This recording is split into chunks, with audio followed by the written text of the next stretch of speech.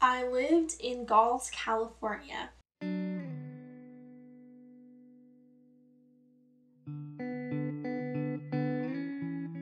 With the population being around 25,000 people, it's very small, but that's what makes it so special. I moved to this greatest American little town when I was 9 years old, and it truly has impacted me forever. The most amazing blessing that this town has brought me is my boyfriend Alec. I won't get all cheesy and sappy for your sake, but he is the best thing that's ever happened to me.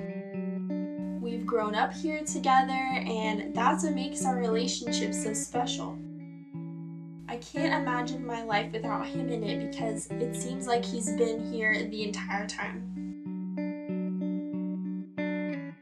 The amount of life-changing friendships I've made in this town is actually amazing.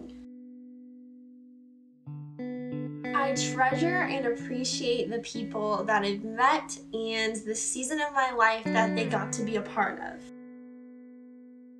They've made me who I am today, and I'll always be grateful for that.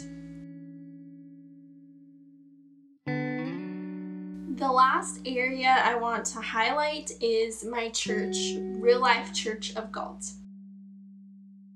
We moved to Galt to plant this church, and I felt like I've owned the place ever since it opened. The church has shaped me and prepared me for this next season in my life. The church has allowed me to grow into the leader that God has created me to be, while giving me grace for all the mistakes I've made along the way.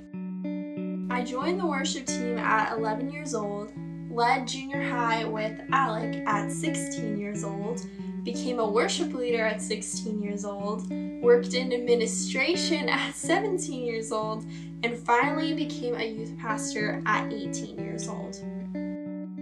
I want to thank Real Life Church for allowing me to have all those opportunities and believing in me the entire time. Real Life will always be my home, the place where I grew up and was encouraged and strengthened to be the leader that I am now. I'll definitely miss you, Galt. I'll miss going to the grocery store and seeing at least 3 people you know every time that you go. I'll miss the 10-minute drive across the entire town.